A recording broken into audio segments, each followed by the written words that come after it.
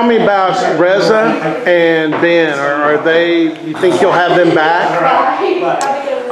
Reza he'll be available.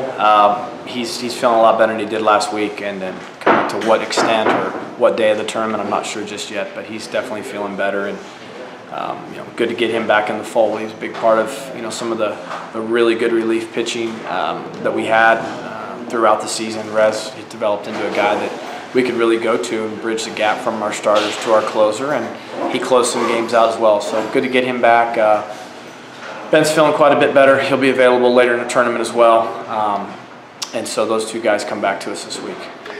Yeah, and you're not an excuse maker, but boy, I'm going to guess if you get 2 or 3 more days before it started, that wouldn't be bad for your crew, because your crew's been grinding a long time and had to and done it really well, but grinding wears on you.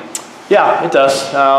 But it's the season, and it's why I think what it helps you see as a coach, and I hope our fans appreciate this, is despite all the injuries, despite all the highs and lows, despite all those things, we're still sitting here competing at a very high level, and our kids have done a heck of a job. And I really admire the kids for their toughness. I admire them for sticking with it. I admire them for showing the ability to adjust and adapt.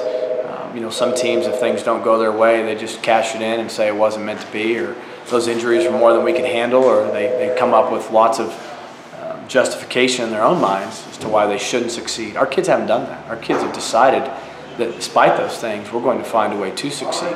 And probably in some ways created an expectation or a feel almost as if that for some reason this was going to be easy, or that we were entitled to this, and that's just simply not how this works.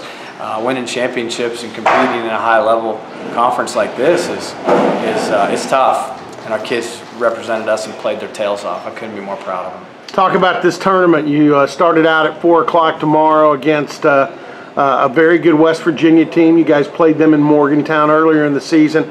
How do you feel about the tournament? I'm excited. First time I've got to play in a tournament like this where all the conference teams are together, so I think it's going to be a lot of fun. A lot of good competition is going to be going around.